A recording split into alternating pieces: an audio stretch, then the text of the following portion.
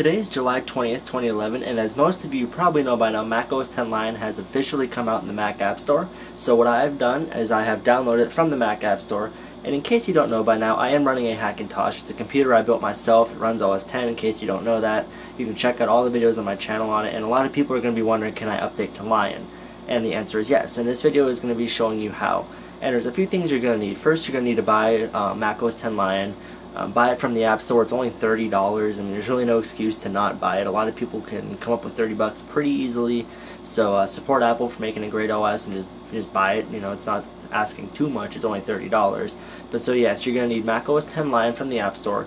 And I will say up front, there are various methods in order to do this. But the one I'm going to be using is from TonyMacX86.com. Go ahead and check him out. The link's right down there in the description. And from there, I'm going to be using a utility called xMove. And I'll get more into that later and everything. So you're going to need macOS 10 Lion from the App Store, xMove, and you're also going to need to know how to partition your hard drive. It's just very easy through disk utility. If you don't know, I will walk you through the whole process. And so in this video, I will be doing an upgrade to Lion. I will not be doing a fresh install. That is for my next video, which I will show you guys how to do a clean install, clean slate with macOS 10 Lion. Because even though it is from the Mac App Store, you can make a bootable DVD or a bootable flash drive, and you can do a clean install, or you could even do a clean install from this installation. So, but I'll be doing an update with this method. So before I ramble anymore, let's go ahead and get started. The first thing you're going to want to do is run the macOS 10 Lion upgrade. So obviously, like I said, you just download this from the App Store right there. It's not that far away. Just go ahead and click that and download it. It's about a 3.49 gigabyte download, so depending on your internet, that could take a while. But so once you download it, it should just automatically open up, and you'll be presented with this guy, that majestic king of the jungle. And so I will say up front that when you run this, it does not actually install Lion. It just copies the files, and which will be used later to actually update.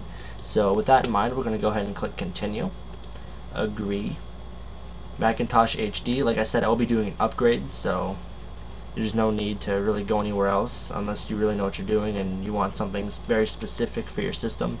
So I'll go ahead and click install, type in my very secure password, and hit OK. So now this is copying the files. So once copying those files from the Lion installer is done, it's going to ask you to reboot your system, and of course you're going to do that. And so now once you boot it back up, now you want to open up disk utility. So I'm going to go ahead in the spotlight, type disk. Disk utility will come up. And so here's all my hard drives, and like I said, I will be doing just an upgrade, so depending if you want to do like a clean install, this might not be necessary depending on your installation method, but for the purpose of this video and the way I recommend for doing an upgrade, I think this is the best way. So we're going to go up to the 500 gigabyte partition, whatever here. This is my hard drive, so if you don't want to click on your individual partitions, click on the entire hard drive and come over to the partition tab. And as you can see, I have 3 partitions. I will not be touching these. I'm just going to be touching this. So I'm going to go ahead and click this little plus button here, and that'll create a new partition. And you want it to be 8 gigabytes is plenty. So 8 gigabytes, that's fine. I'm just going to call this install. So you can call it whatever you would like. And I'm going to go ahead and I'm going to hit apply, and that will create that 8 gigabyte partition. Alright, so that is now complete, and so now you can just go ahead and close out disk utility. That's all we needed to do. So now once disk utility is closed, what you want to do is come over and open up wherever your Lion is, wherever you downloaded your Lion installation to. In my case, it's just applications, and now this next part is pretty important as far as this method. So go ahead and go to show package contents. It's just a right click on the OS 10 Lion icon. Go into contents, shared support, and this install esd.dmg, you want to go ahead and just double click that, and that will mount it. And for whatever reason, no one can really figure out why at this point in time. For the next step, this won't work unless this is mounted. So now what we're going to do is you want to click that link right in the description, and now it'll take you to TonyMac Forums, and where you can download xMove, and this is going to help us install Lion. So now what you want to do is just click through this, continue, agree. Now stop. Right here, you want to make sure you change the install location, because by default it's set to go to Hackintosh HD. However, if you install it to this hard drive, bad things will happen. So you want to make sure you change your install location. Can't say that enough. And so now you want to change it to that partition you just made. In my case, it would be install. And go ahead and click continue, install, put your password in, and go ahead. And this might take a minute or two depending on your system. Sometimes it may freeze. If that's the case, just simply restart close the installer, repartition that drive, just erase it, format it, and try this again. So as you can see, this installation was successful, so go ahead and close that. And now what you want to do is you want to just go ahead and reboot. So my machine is now rebooting. And you're also going to need like a USB keyboard. My Apple keyboard will not work because it's Bluetooth and it doesn't work in the BIOS. So keep that in mind. And so now what we're going to do is, instead of booting into Hackintosh HD like usual, we're going to boot into that install partition. xMove went ahead and made that a bootable partition for us, so I'm going to go ahead and hit a key there. And as you can see, if I can zoom in, we now have that install partition. And there's my Windows and my backup drive. There we go.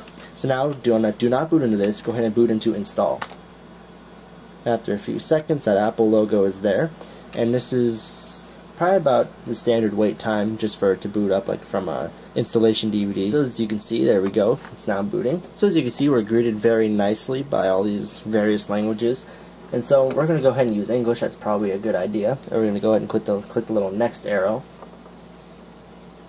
And we're going to continue, agree to the license terms. And now we're going to select where we want to install, so Hackintosh HD. Customize. Interesting that there are no options here. Those are probably, if you just run it like on a legit Mac or something, there'd probably be actually be options there. But we're going to go ahead and install this to Hackintosh HD. And we are now installing. So that says 30 minutes, or 36 minutes rather, but I can almost guarantee it's not going to take that long. On average, I can install macOS 10 within 15 to 20 minutes. So I will be back when this is done installing. So the installation has just completed and I hit restart. So my system will now restart, and from the bootloader you just boot into Hackintosh HD and you will have a working installation of Lion.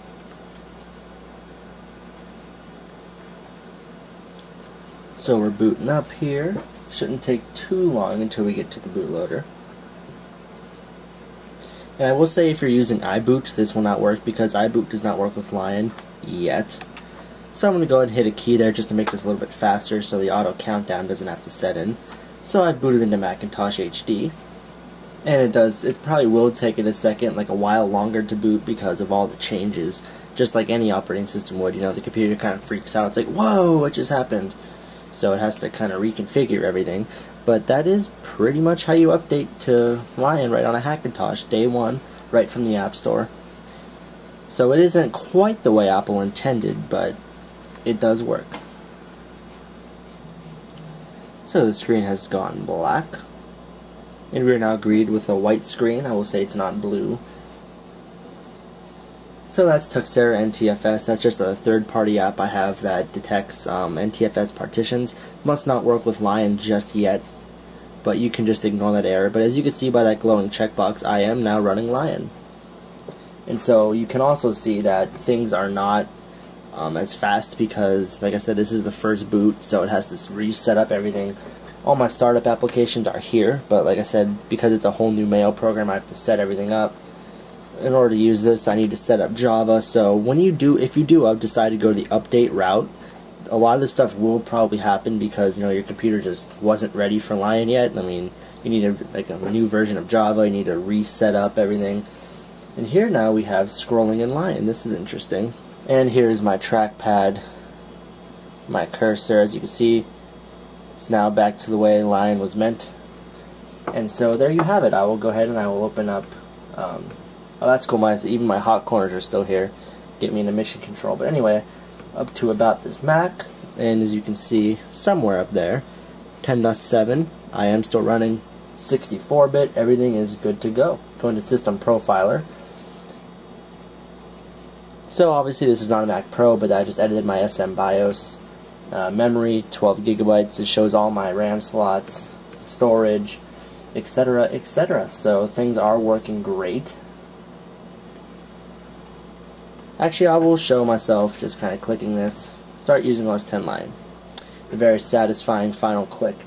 So that's pretty much it for you guys. I hope this video helped you if you're scared of running Lion on your Hackintosh. It does work great. Like I said, day one, Lion just came out today, and I have it running on my Hackintosh. Thanks to TonyMac that whole forum there. If you have any problems, there's a link in the description. Click that right now. It'll take you right to TonyMac Forums. If there's something I can't answer, trust me, that is the place to ask it.